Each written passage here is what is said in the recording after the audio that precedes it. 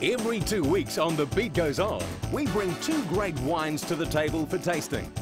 Conducting the tasting this week is Master Chef Tony Astle from one of New Zealand's finest restaurants, Antoine's in Parnell. Tony Astle from Antoine's Restaurant. What a pleasure it is to have you in the studio again today. And we are together again. I love this. It comes around so quickly. Oh, doesn't it? Yeah. Oh, well, I have to hang out for 2 whole weeks until I get my next beautiful, beautiful wine. Do you think we believe that? 2 weeks is a long time. We'll remind our viewers once again that the whole purpose of this is to test 2 new wines. Some of you already know well, for the Antoine's wine list. They have to be pretty good to get on the Antoine's wine list. It's got to be to my taste. And that's a worry for most people.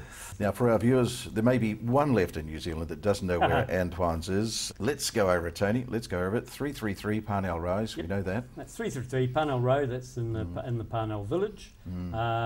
Lovely little restaurant. It's a great little place, actually. It's a little villa. And it's formal but not formal. Yeah. You know, you can be casual. Yeah. And we have dropped the pomp and glory. We don't wear the white gloves anymore. It's a bit difficult to get people to wear white gloves and tails. But it's fun now, Tony. You know, it is. When you get to our age, it's got to be fun. Yeah, well, exactly. And the phone number is 0937 98756, and the website is www.antoinesrestaurant.co.nz. The season's coming up, so you can do block bookings. You can book the whole restaurant out for a social function or a Christmas. Block bookings, we don't like them too big, but if someone does take, say, over 30 or 35 people, they take the restaurant. They take the whole restaurant. And it's a great place. We've got the outside garden, and this time of year it's beautiful. Now, Tony, enough chit-chat, enough chit-chat. We've got some serious work to do here, Tony, tasting 2 beautiful wines. Well, we're going from one end of the country again to the other, so we're going to Marlborough, and we're going to have a Sauvignon Blanc, and this is my new entry, on the inductee into Antoine's list. Okay. And a very, very special wine to me is the Gillman Matakana, so it's north of Auckland Matakana. This is a 2004, very, very special wine. Marlborough, Matakana, yes. South Island, North Island. Yep. We normally start with the white, don't we? Well, I think that's how you like it, isn't it? So I think we'll go. So we have the Eradus. Yeah. Now this is from the Awatere Valley, which is very famous for its Sauvignon Blancs in Marlborough. Look, Tony, just before I can get it, it's just wafting. It's beautiful, isn't it? It's actually like, we had one last week, I think, that did the Yes, same we did. sort of wafting. Yeah. It's sort of it's a character. Beautiful fruit smell. You know, but if we get it into our mouth, it's going to sort of be, the proof is in the that's tasting, beautiful. isn't it? But it does have a good nose.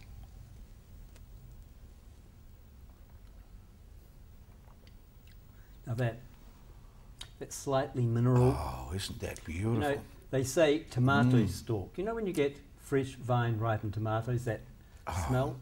It is there. You know, it's sort of got that. And so it's got those sort of characters. It's quite interesting.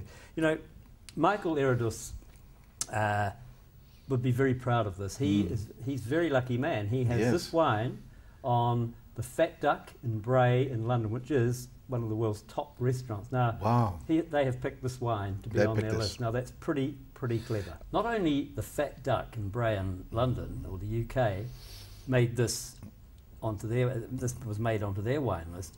Michael Cooper, who's pretty tough, has made this the white wine buy of the year. Now, that's pretty amazing. Now, when you think about it, this actually retails for $19. That's cheap. And it's not, and I don't want to mean the wine is cheap. These people are very clever. They're actually putting it out there so you can get to taste it. It's attainable. But it's just, let's just have another taste. Tony, it's beautiful, isn't it? A little bit about the family here, Tony. It is a family vineyard? It is a family vineyard, and Michael and his wife Hannah took over from Michael's parents in 2004. Now, Har and Sophie, they were actually flower people. They had a flower market for a long time. They started the Eradus label in 2002, and of course Michael and Hannah have taken it on from there. Look, it's superb. It's getting better now. Notice I have not chilled this wine. I'm sick and tired of cold wines in New Zealand restaurants. We do it, we're guilty of it. Because our customers want it cold. Get angry if it's not. But this is a perfect temperature. It's room temperature, but a cold room temperature. I grew up white wine had to be chilled, and red wine, of course, was room temperature. But I like all wines at room temperature. But it's been one of your pet annoyances, hasn't it? I get really angry. But champagne is different. You know, I quite like that colder because anyway, it goes everywhere if it's not chilled. But we do over chill our wines. The other thing with this, but this one here is very food friendly. Now I know my friend Peter Thornley thinks this goes with whitebait. I don't know what whitebait he goes, but just today at lunchtime, I served this and I recommended it with my sautéed whitebait, which is a very quick sautéed whitebait, and it went absolutely beautiful. And I think also with New Season scallops, it's just got that, and I'm not going to say unctuous, okay?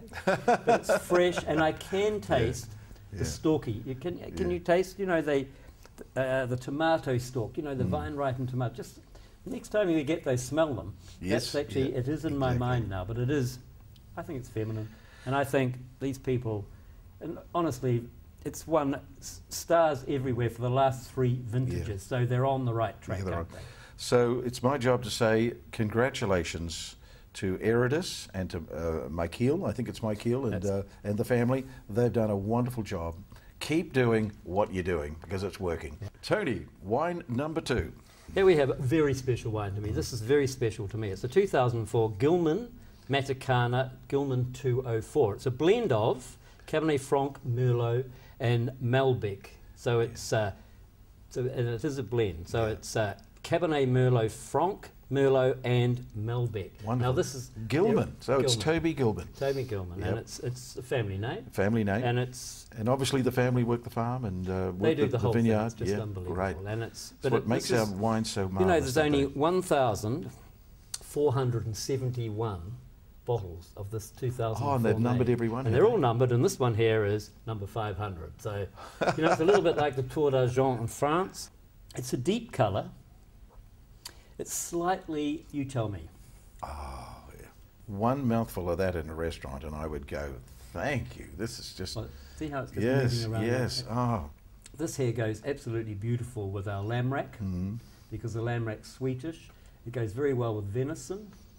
And even though we sell a lot of oxtail, this here just complements it. So it's an all-round wine. But Toby is he's a character. He worked in Providence Vineyard up north, but then he went for a year to the Chateau Angulis, which is it's a premier cru chateau in France. Oh, he worked over there, did he? So he went there, and he was nicknamed L'Espion, which is the spy in English. Now, the reason for that was he took more photographs and took more notes of anyone else in the whole world that had ever been there. So, and I'll tell you what, it worked. It's paid off, hasn't it? These people would be very, very hard-pressed to not know this was not a French wine. Yeah, so there's no way this won't be a worthy contender for the Antoine's wine list. No, he doesn't have to be a contender. I fell in love with this wine years ago. But I'll tell you what, it will never disappear from my wine list because, like this one, we hope is going to stay there forever too, as long as they keep up the good work, and they will, I'm sure. But the Gillman one is there forever, and I'm very proud to have that on my wine list. 2 wonderful wines, wonderful. And remember, Tony, some lucky viewer is going to win a romantic night out at Antoine's with special attention from Tony. They will indeed. But first of all, our duty is to remind New Zealand that we did have a draw the last time you were on. Coming out of the draw, Mary Evans. Congratulations, Mary. Your name was there. Unfortunately, she's going to have to come all the way up from Hamilton. Not a problem. Tony. Stay Not at a problem. Good hotel. You'll look after them? Make it a weekend. Come and stay. I mean, it's good. No, I don't mean come stay with me. But well, we might. You never know. My wife might have something to do with that. Now, Tony, shall we do it again? Shall we do one more? Yeah, let's do one more. One more, okay. I keep twisting near your Christmas, arm. Yeah, it's getting near Christmas. So what will be the question this week, Tony? I would like to know, and if everyone's been paying attention, what was the nickname given to Toby Gillman at Chateau Angulis in France? What was the nickname that was given to him? I think it was called The Spy. The Spy will be fine. Okay. Get those entries in, folks. Jared at The Beat Goes On. Love to hear from you, and you could win yourself a wonderful night at Antoine's in Parnell. We'll look forward to it, and I'll look forward to it. Thank you, Tony.